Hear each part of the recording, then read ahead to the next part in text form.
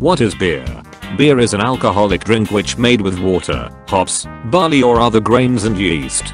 Beer is one of the oldest drinks that humans have produced. The first chemically confirmed barley beer dates back to at least the 5th millennium BC in Iran and was recorded in the written history of ancient Egypt and Mesopotamia and spread throughout the world. Though, the ancient Chinese artifacts suggested that beer brewed with grapes, honey, hawthorns and rice were produced as far back as 7000 BC.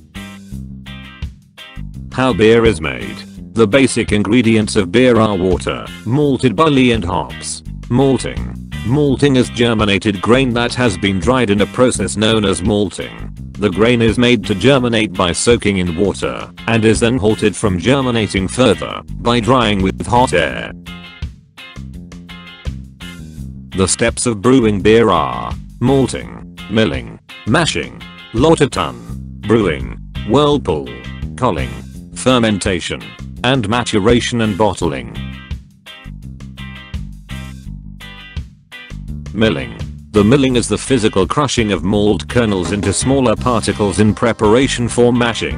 At the other extreme, a very coarse grind, although it would make for a well-draining grain bed in the Lauter Tun, would reduce the surface area of the grist that is exposed to the grain enzymes.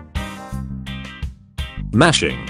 The mashing is the process that converts the starches into fermentable sugars to activate the enzymes in the grains that cause them to break down and release their sugars. The grains are steeped in hot water for roughly 1 hour to go through a practice known as mashing.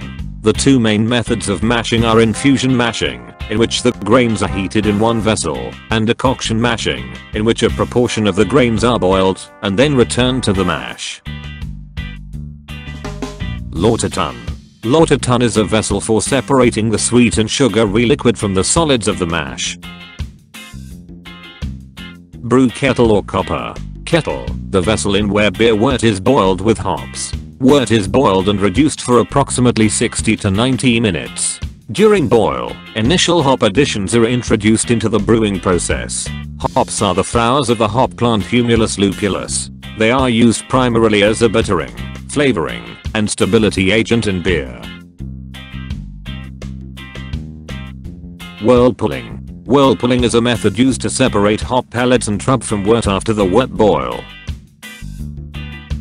Cooling. After the wort goes through the heat exchanger, the cooled wort goes into a fermentation tank. Because it is very important to quickly cool the wort to a level where yeast can be added safely, as yeast is unable to grow in very high temperatures and will start to die in temperatures above 60 degrees Celsius. Fermentation. Fermentation is the process by which yeast converts the glucose in the wort to ethyl alcohol and carbon dioxide gas, giving the beer both its alcohol content and its carbonation. To begin the fermentation process, the cooled wort is transferred into a fermentation vessel to which the yeast has already been added.